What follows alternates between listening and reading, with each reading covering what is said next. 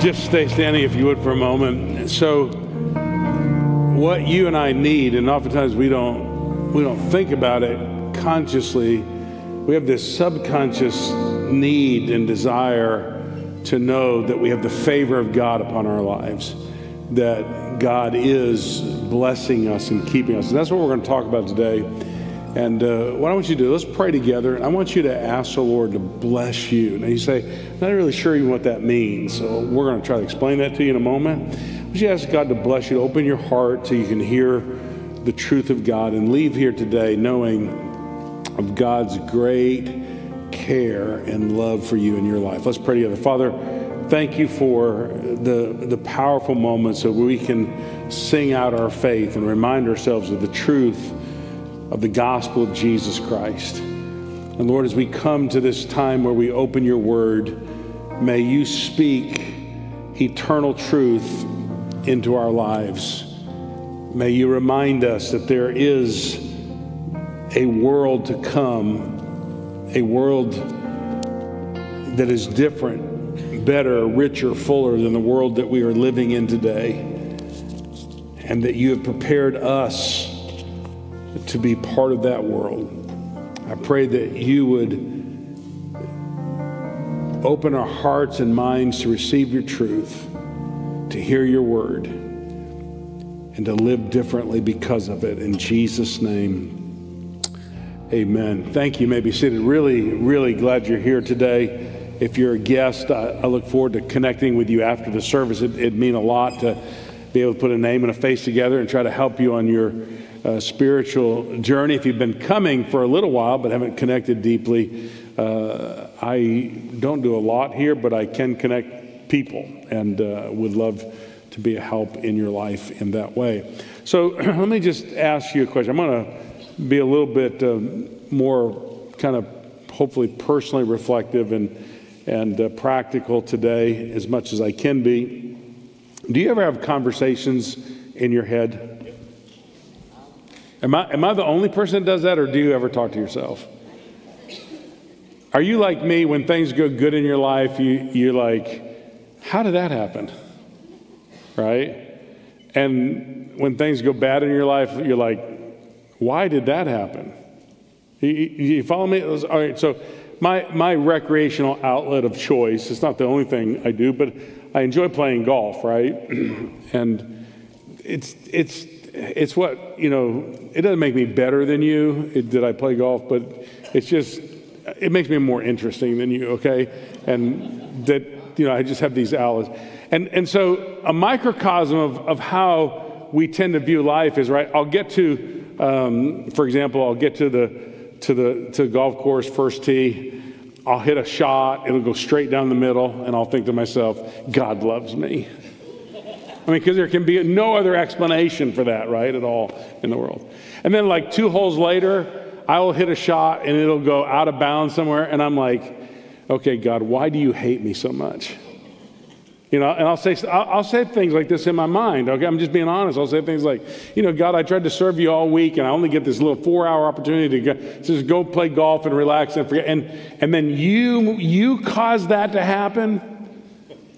What is it about me, God, that you want to punish me for that? Do you ever have those kind of conversations? Where you're thinking, hey, how in the world does a good that happen in my life happen, and why in the world does the bad happen? The truth is, some of you are blessed and you feel guilty about it because you don't feel like you deserve it. Can I be honest? You don't deserve it, right? And some of you are struggling with the difficult and hard things in your life, and you're wondering, do I deserve this? And you try to connect, what is it that caused that to happen? This week, my air conditioner went out. And, you know, I was somewhere between, hey, I'm going to have to pay for a $125 service call or a $6,000 air conditioner. You know what I ended up with? The $6,000 air conditioner. And it's easy to think, man, why did those kind of things happen to me, what is it that caused that to happen? Our worldview is primarily formed through two ways. Three, actually, but two primarily. You are either a religious person, and a religious person by nature is a moralist, and a moralist looks at life and they say, hey, good people do good things and good things happen to them. Bad people do bad things and bad things happen to them. And so our worldview is really kind of based on this. Good things happen to good people, bad things happen to bad people. And that works out pretty good until bad happens to a good person, or good happens to a bad person, somebody you don't like, right? When good happens in somebody else's life, you're like, why, God? Why would you bless them and not me? Right? That's a moralist. That's a religious person. A secular person is a relativist by nature, which literally means that they don't ascribe to or apply a moralistic view to what happens in life. So they think that the good in their life is the byproduct of hard work, education, decisions and choices that they make. And so they're a reductionist in the sense that they'll say, hey, good happens to me because I've worked hard for it. Let me tell you something. Neither the moral view or the relativistic view, the secular religious view, holds up in all situations. There has to be a way to look at life and say, why is it that good things happen to bad people like us?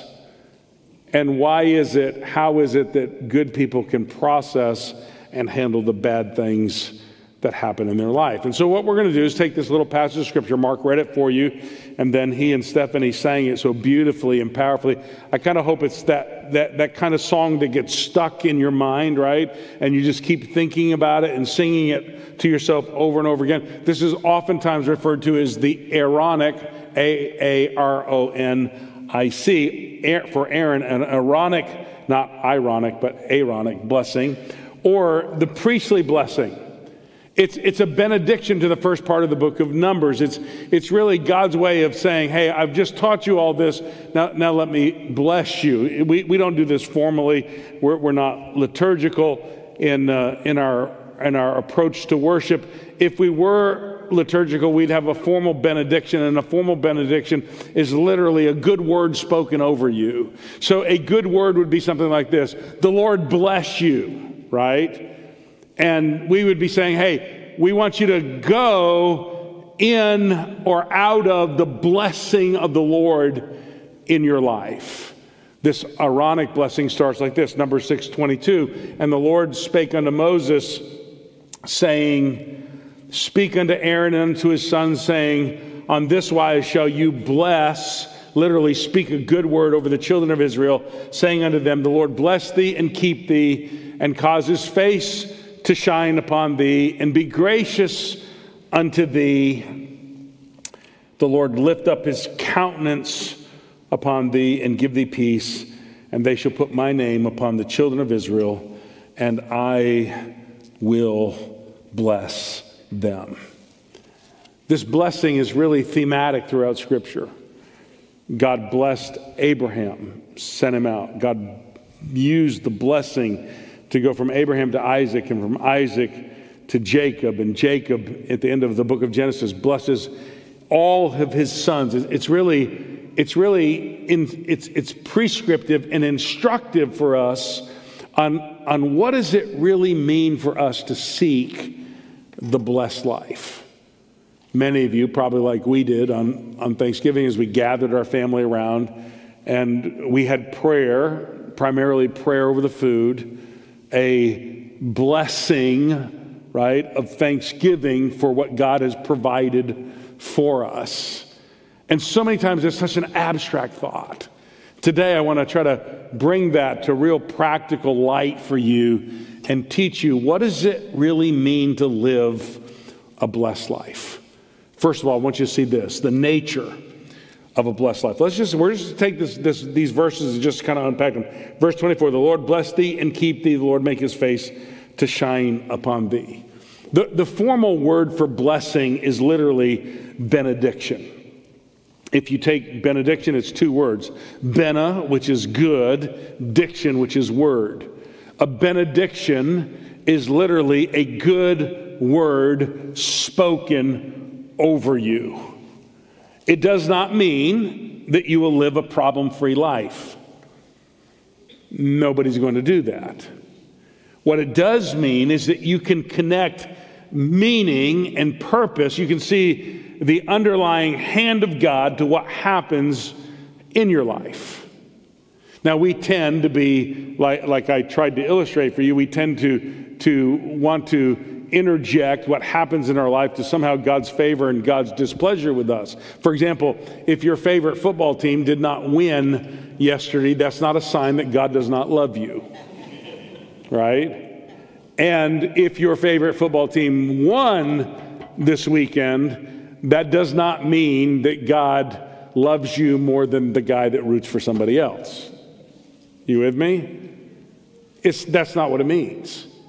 For God to bless your life. I love what Tim Keller said, and I want you to listen to this carefully. Good things seen as blessings. That is, when you have beauty and power and comfort, success, recognition, even plenty, but they're received without faith in God, they become curses. Hard things seen as curses, think weakness, deprivation, loss, and rejection, but received with faith in God will turn into blessings. So do you see the paradoxical reality there? What makes a difference in your life is not the outward symbols or the outward evidences of what you think is blessing in your life. It's the reality that God is in control and He's working all things, both good and bad, together for your good in your life. Let me very quickly explain to you, just by taking these phrases, what does it mean to live a blessed life? Well, first of all, it means this, that you know that God delights in you. That's the idea of the Lord bless you, which is simply a declaration that God takes delight in you. He does not wish, he is not just wishing well for you. He's actually committing to see that good come about in your life. Perhaps the best way to get this is and I'm going to come back to this story multiple times, but you remember Jacob and Esau were born. We talked about this in a series we did recently, Drawing Near to the Presence of God. And remember, Jacob had a desire for the blessing from his father. He had an inward emptiness that he felt like the only thing that could fill that inward emptiness is what his father would give to him. So he sought his father's blessing. He was looking to fill the emptiness of his life. What he was really hoping for is that his father would give meaning and purpose to him. And so in the Old Testament, a father would take his inheritance, he would divide his property and his wealth, and he would give them to his children as a way to bless them. It's literally, in that picture, it's the father's way of saying, I delight in you, and I want to bless your life. I want you to get from me what you need, what will enrich you, will help you to know that I love you and care deeply about you. So a part of living a blessed life is knowing that God delights in you, but it's also knowing that God is invested in achieving good for you. So he doesn't say the Lord bless thee. The blessing is actually this: the Lord bless thee and keep thee. In other words, the Lord is going to delight in you, and he is going to take on the responsibility of making sure that that blessing becomes a reality in your life. He is going to invest at his own cost to make sure that good happens in our lives, and that good is really part of his promise. I have 4 children. Some are here, and that doesn't matter. My youngest son is in college and in Virginia, and he left to go back this weekend, and we've just had a great time with him. And I was thinking about this over the weekend. You know, he's like, Hey, Dad, do you think you could give me money for gas? And now, if you know me and you know my relationship with my kids, I'm like, why would I give you money for gas? I know how much money you have in the bank. You got more than enough money in the bank to pay for your own gas. He goes, well, I just thought you'd kind of help me out a little bit. I'm like, I am helping you out. I've paid all your expenses since the time that you were born, right? And I'm paying for you to go through college. And the sole reason I'm paying for you to go through college is so that you'll get a good enough job so that I can quit my job and you can take care of me the rest of my life. Right? That's why I kept having kids. I think I'm going to just divide the responsibility out for all of them. Now, when he left, you know what I said? I said, hey, I put $200 over in your account to pay for your gas. Say, why did you do that? Because if I'm going to bless him, I'm also going to keep him. In other words, I'm invested in, I am committed to resourcing him, right? So that the good, the blessing, the good word that I want for him comes to reality. Do you get that? God doesn't just say, hey, God bless you and good luck. God says, God bless you and God keep you, right? So he is going to delight in you. He doesn't just delight in you, he's going to invest in achieving good for you. And then he's going to, here's the third thing, know that God's presence is accessible for you. And his face shine towards you. Again, I love these passages. They're so imaginative about really the whole narrative of Scripture. And so in the Old Testament, in the Garden of Eden, right, you have creation, fall, Genesis 1 and 2, creation, Genesis 3, the fall. And in the fall, Adam and Eve disobeyed God. They deliberately went against God's word. They succumbed to the temptation of Satan, and they ate of the fruit of the tree of the knowledge of good and evil. And that was sin, right? And they fell into sin. Their disobedience was sin before God. And up until that point, they had heard and lived in the presence of God, the face of God, every single day. And in the face and the presence of God, they had unhindered fellowship with God. They could communicate with God. They could come before the presence of God. And then when they sinned, Genesis 3, verse 9, they hid from the presence of the Lord. The whole Bible is this story. That when man fell into sin, they lost the face of God. And the whole Bible is about how do we recover the presence of God in our life?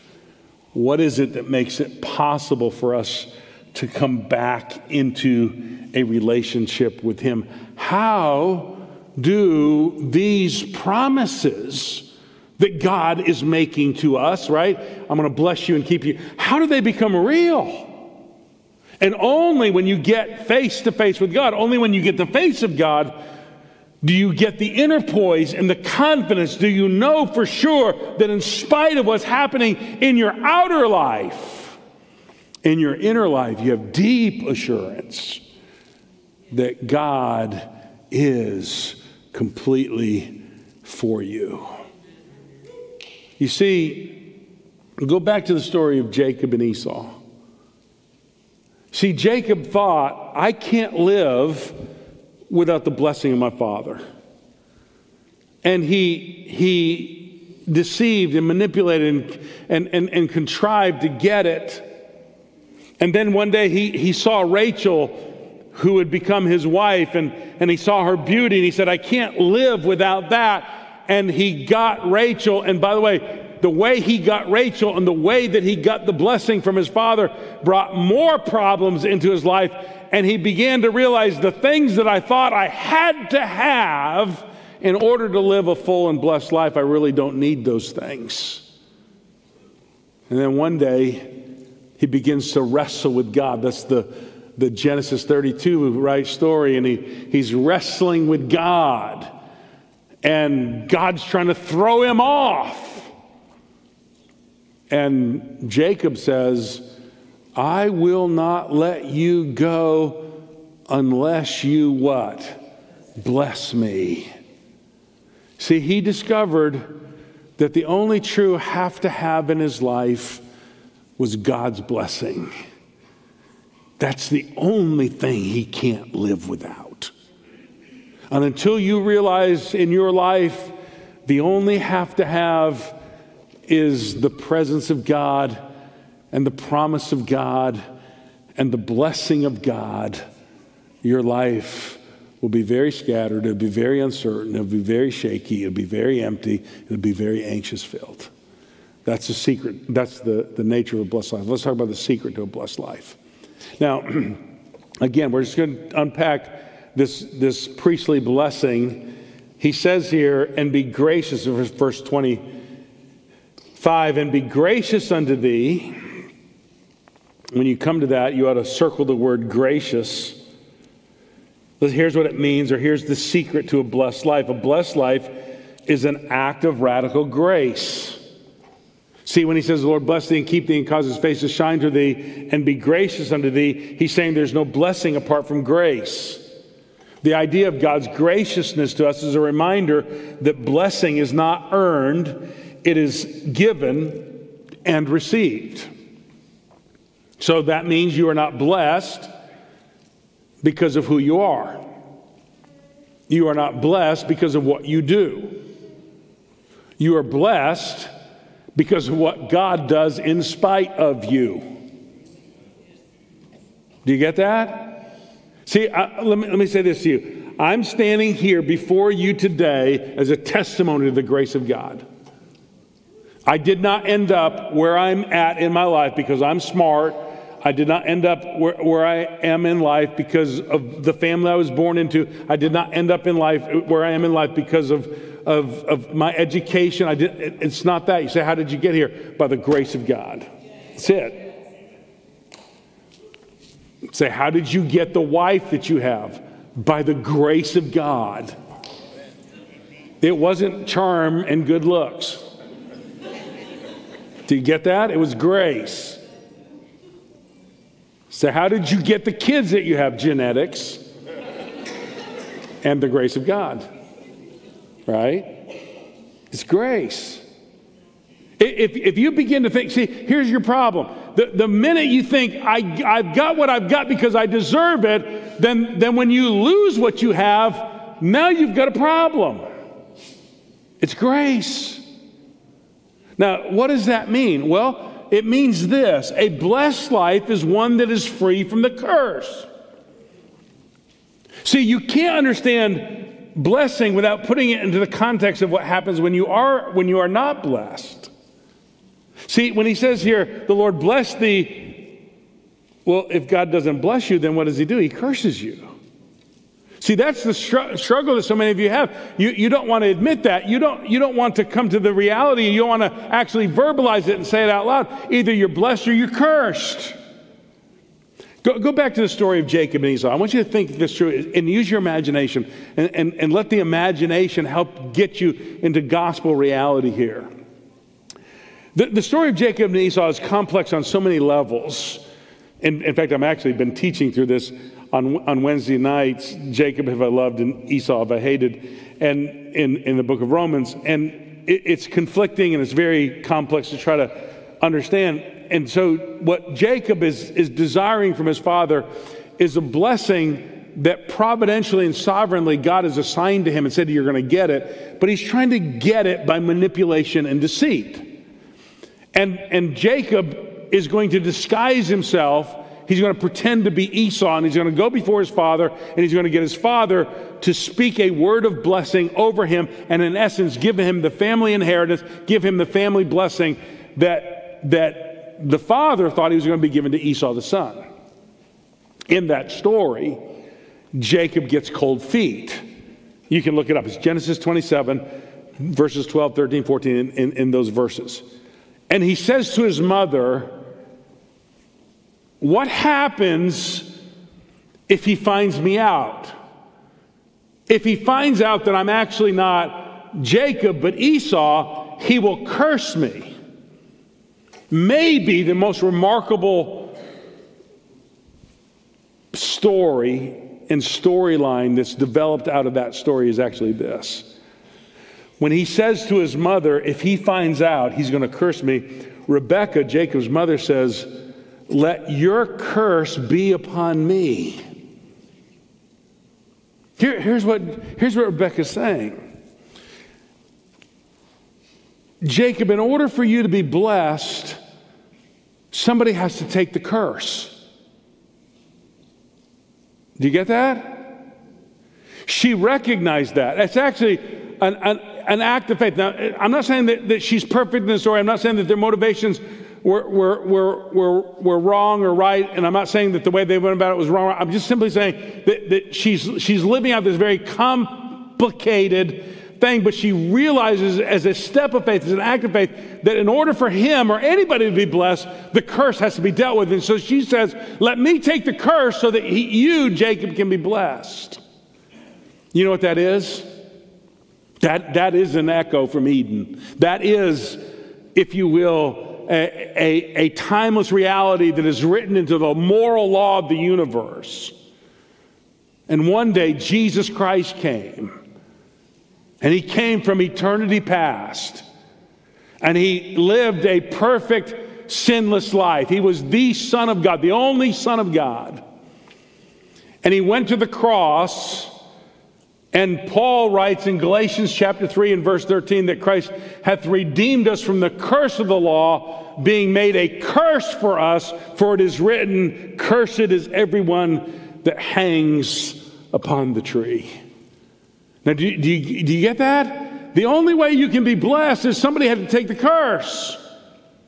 The only way that you get to a full, blessed life is that Jesus Christ, who deserved to be blessed, went to the cross and took your curse so that you could be blessed. The gospel is that everything we deserve fell upon Jesus in the form of a curse, so that everything that Jesus deserved, blessing from God, could be made available for us. I'm reading this weekend. In fact, I've just about finished it.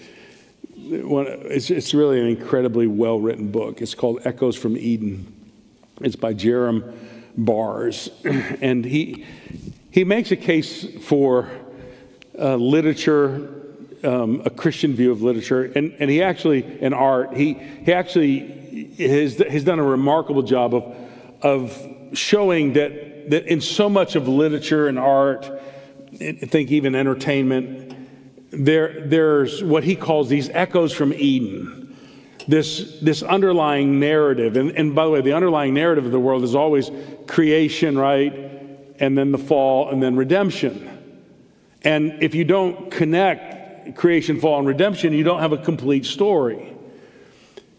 Barrs spends an incredible amount of time pointing out that writers such as C.S. Lewis and J.R.R. Tolkien were masterful at telling the gospel narrative in their writings. And he retells through that gospel lens the story of the Lion, Witch, and the Wardrobe. Now, let me stop here for a moment and say this to you. If you're not a reader, you ought to read. If you can't read, you should have gone to Trinity Christian Academy. No. If you can't read, I was being facetious, okay? It's funny, okay? Don't get mad at me, all right? If you don't read, at least watch the movie, okay? There is a movie. And it's not just entertainment, it's actually a gospel message, right? And in fact, you see it. Like, let me just tell you a little bit about it so that you can find your way in the story. Aslan is he's the hero of the story, right? And he's the talking lion. He's called in the Lion, Witch, and Wardrobe, he's called the son of the emperor from across the sea. In other words, he's a son of somebody that we've never seen before, who's greater than you could ever imagine. And in the Lion, Witch, and Wardrobe, it's so much about creation, right? There's this beautiful world that these children enter into, a world that seems largely unspoiled until you come across this witch. And in the in the world of the witch, they're trapped in what? They're trapped in an eternal winter, right? An eternal winter without Christmas. Do you see how significant that is? Without the birth of Jesus, we are in a perpetual winter. And then you have in the story with the fall, you have this one of the children, Edmund, one of the 4 children. You have Peter and Edmund, Lucy and Susan, and Edmund is deceived by the witch, right? The Turkish delights, and so she gives them to him, and he takes them and he justifies his action, and then it slowly dawns on him and becomes a reality that he has betrayed his family, he's betrayed Aslan, and he is cursed. And the climax of the whole story is that Aslan willingly gets up on the table, remember? And he dies. And he's killed. And Lucy and Susan think that the world is over, that everything is ruined, until Aslan comes back to life. And when they ask him about it, they say, "What does this mean?" And Aslan says that though the witch knew the deep magic, there's a magic deeper still which she did not know.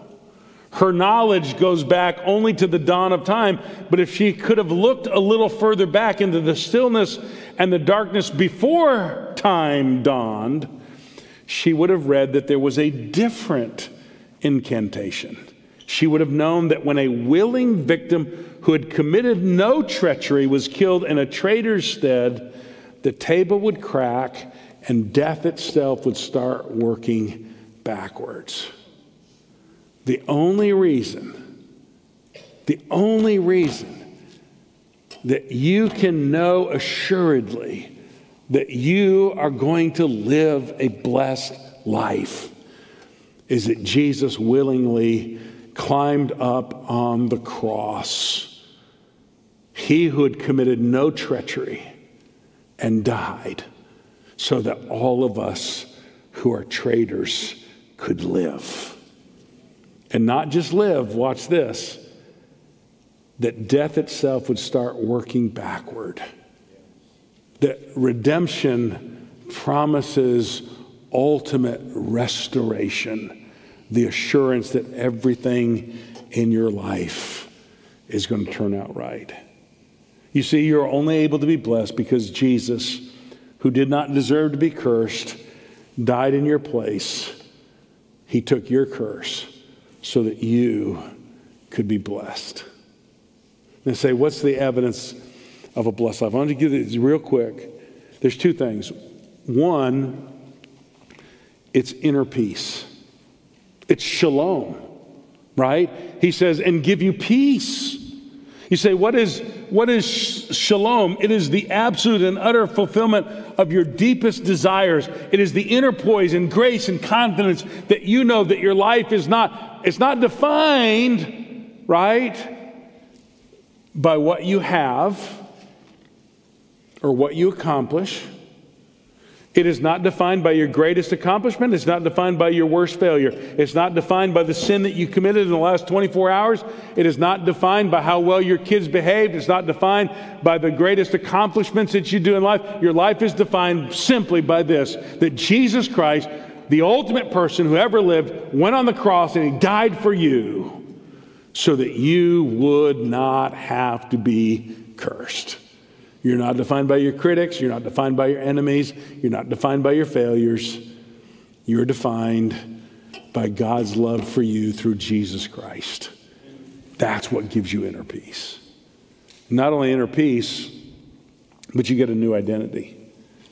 He says here in Numbers 6 and verse 27, and they shall put my name upon the children of Israel. Listen, this gets real practical in Christian living, right? So when we baptize people here, right, we baptize them in the name of the Father, the name of the Son, and the name of the Holy Spirit. The reason that we baptize them that way is we're making a public acknowledgement that God has put their name on those people.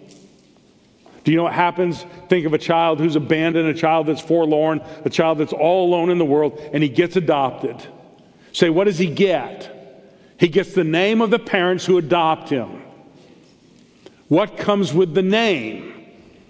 Security, identity, intimacy. The assurance that that family is going to take that child in and is going to commit themselves to the well-being of that child when you come under the blessing of God, because Jesus has taken your curse. He's going to give you inner peace, and he's going to give you a new identity. You know, when they gave this priestly blessing, they literally would speak it over the people. Say, why would they do that? Two things. I want you to take these away from here today. I want you to put this into practice in your life. See, the priestly blessing, the evidence of it is you'll actually want to seek more of God's blessing. It'll create, when you see it for what it is, when you see that you get it because of what Jesus has done for you, you'll understand that you need that more than you need anything else. It'll become the priority of your life to live with the blessing of God upon you. You see, if you have the light of God's face shining towards you, there's no way that the world around you can live in darkness. You need God's light. You need to seek it. But not only do you need to seek it, you need to give it. See, you're either a blessing or a curse in your relationship with others. C.S. Lewis rightly noted, he says, a person who habitually praises and compliments and affirms is a person that's filled with inner health. And a person who is always finding fault and always criticizing everybody is just the opposite. They're not filled with inner health. They're really filled with an inner sickness. Do you know that you can change the course of the lives of others around you by bringing God's blessing, by speaking God's blessing into their life? Let me tell you something. Let me just real quick, I'm going to finish with this. My kids, I have 4 grandchildren. I had 3, got a 4th one about 2 weeks ago. Tomorrow will be 2 weeks. And my kids ask me a lot about parenting, not what I would call deep things, but just kind of casual, how do you or how should you? And, you know, I see this with parents. I'm not saying this about my children. I'm just saying in general with the young parents. They want their kids to be successful. They want their kids to be happy. They want their kids to have things. They want their kids to accomplish things. And by the way, I think that's normal. I'm not saying there's anything wrong with that. Don't get me wrong. Let me tell you, and I've said this to my kids, and I'm saying this to you, your kids do not need to be the greatest athletes that ever lived. Your kids don't have to be the smartest kid in every classroom. Your kids don't have to be the most popular kids at school. Your kids don't have to have all the things that you think if you give them to them that's going to help them to be happy. They don't need those things. You know what they need? They need people in their life that are going to introduce them to Jesus Christ. They're going to help them to live out the gospel. They're going to speak a benediction, a good word into their life. They need to be around people that when they see fruit in their lives, when they see gifts and talent in their life, when they see sacrifices and character in their life, that a good word is spoken over them. You need it. Your children need it.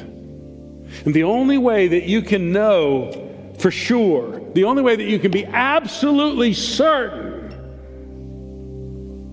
that your kids are going to live a blessed life is that you have to point them to the cross and say, the reason you are blessed is because Jesus Christ loved you enough to take the curse for you so that you could be blessed. Do you see that? That is the echo from Eden. That is the ultimate meaning of the universe.